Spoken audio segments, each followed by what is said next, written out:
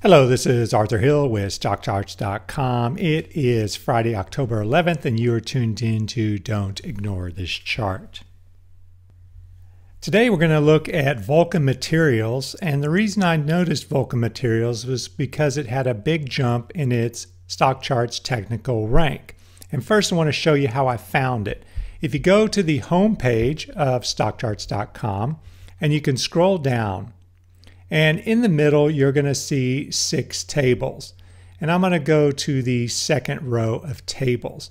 And there you can see the S&P 500 SCTRs. And you can sort these.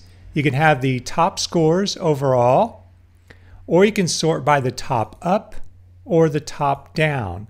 And I sorted by the top up.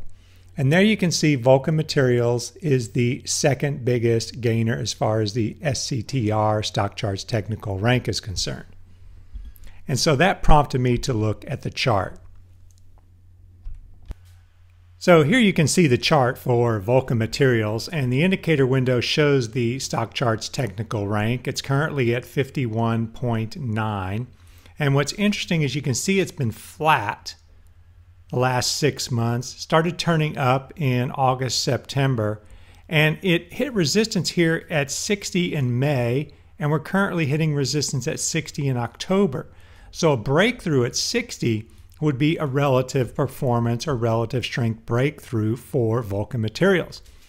Then looking on the price chart, I can see this base forming around 47.48, the breakout in September, and then you can see broken resistance turning into support in the 50-51 area.